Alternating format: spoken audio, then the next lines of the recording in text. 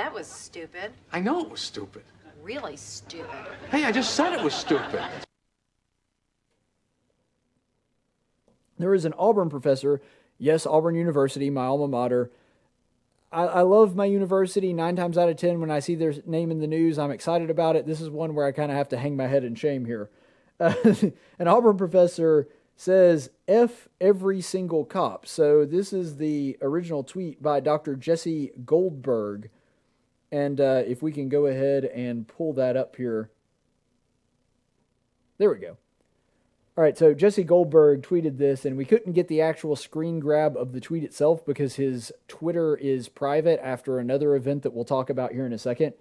But this is essentially it here, where he says, word I can't say, expletive, every single cop, every single one. Okay, so he's real clear about that. The only ethical choice for any cop to make at this point is refuse to do their job and quit. The police do not protect people, they protect capital. They are instruments of violence on behalf of capital. A couple things here. First of all, I guess the whole hashtag not every cop thing is gone now, because that was the narrative from the left for a long time, right? Okay, well, yeah, we're talking really badly about cops and we're saying that they're all systematically racist, but not every cop. Which, I mean, that stance was hanging by a thread anyway. And this guy's like, nope, every single one, all of them, they're all bad. Not a single good one. F all of them. And this is the guy that is charged with teaching English to your children at Auburn University. So, yeah, maybe English is racist. Maybe the people at Rutgers were onto something there. But no, Jesse Goldberg, just for context here, remember, this is the same professor that a few months ago was featured in another episode or another portion of Daily Dose of Stupid when he refused to say War Eagle because it had the word war in it. So apparently, saying the word war, that's a bridge too far. It's too offensive. It's too controversial. I can't bring myself to say it. Saying F every cop, every single one, they're all bad. No big deal there. What kind of screwy fantasy world is this dude living in? But anyway, let me ask the deeper question here. Why is racism bad? Seriously, think about this. Why is racism a bad thing? It's because you assume certain things about a person before knowing who they actually are. You look at their skin color and you say, I know things about that person, positive or negative.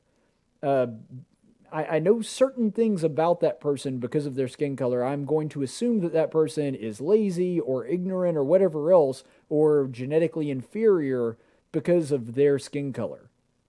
So what's that called? That's called prejudice, right? That would be the textbook definition of prejudice. In fact, we have the textbook definition of prejudice right here, provided by Merriam-Webster's dictionary. You can see here, prejudice. Injury, we'll skip past the first one because that's essentially the legal definition. So the definition there that I have highlighted, preconceived judgment or opinion or an irrational attitude of hostility directed against an individual group or race of their supposed characteristics. Now, of course, police officer is not a race, but how does all of that not fit exactly with his little spiel that he did on Twitter against police officers? Because remember, prejudice can be against a group.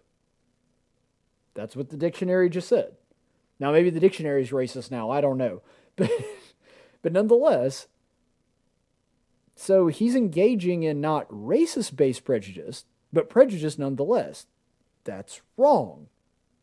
And so I guess that, you know, by any standard, you could say it. And the second part of that, which is really funny, is what does he mean by protecting capital?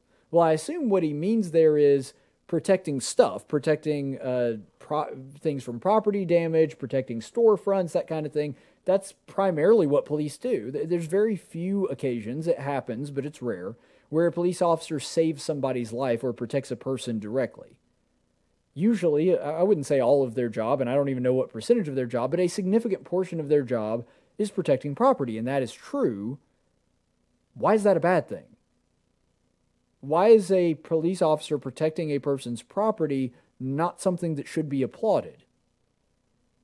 I mean, if they're stealing your stuff, you're super grateful for that police officer showed up and stopped that event from happening, aren't you? I would think so. It's such a insane... I mean, this guy's already clearly got his own problems. This dude's mind is a bag of cats. I don't know who hired this dude, but...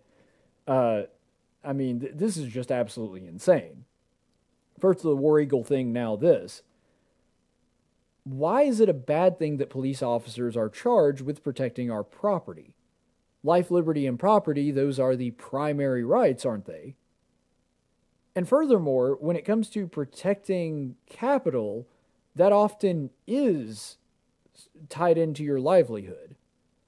I mean, if you've only got enough money for food for a couple weeks and someone steals all your money, then you go hungry for those next 2 weeks. And if it happens often enough, it can hurt you and injure you to a way that you cannot survive.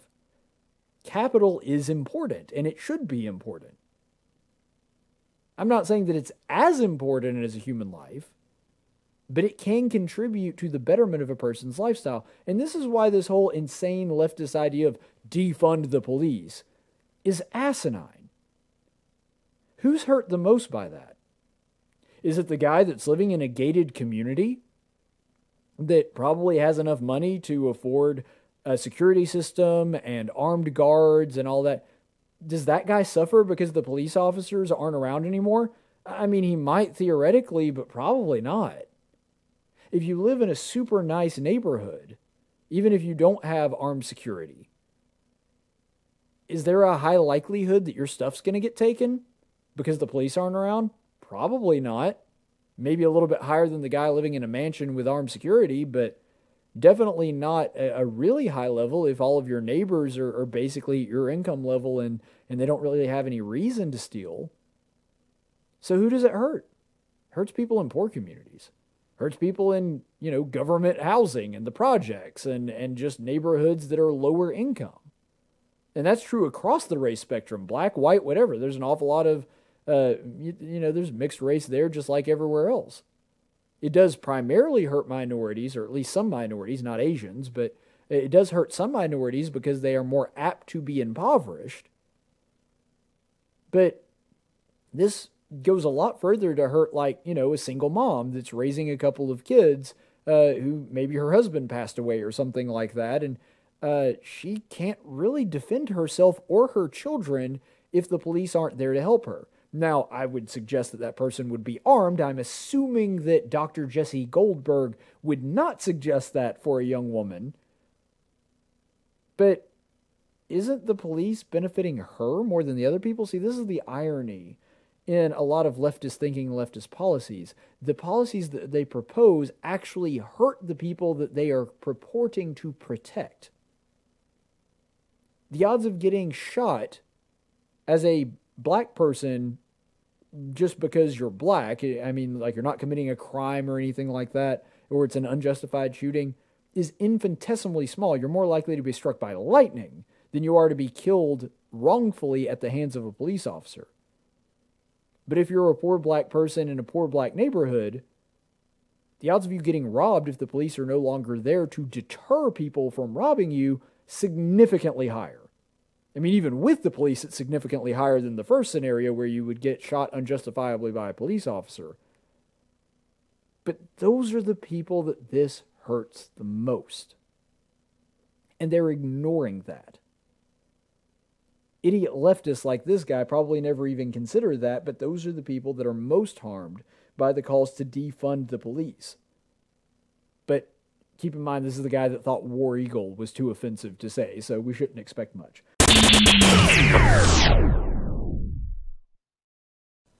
Ever wonder where Superman gets his incredible powers? Some people say it's the yellow sun of Earth, but I think it's because he subscribes to this channel and likes my videos. Now, I'm not saying that if you subscribe to my channel you'll necessarily wake up tomorrow as a super strong, nearly invincible alien, but it definitely doesn't hurt your chances.